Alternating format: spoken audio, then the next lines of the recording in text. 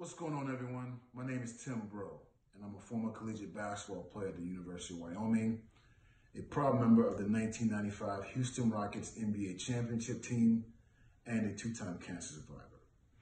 My story begins in Baton Rouge, Anzac, Louisiana, where I was born and raised. My path to the NBA is what you may call unconventional. I recently sat down with Drew Stevens with Beyond the Legacy to share my story with the world. While I hope aspiring athletes read my story, you don't have to be an athlete for my story to resonate with you.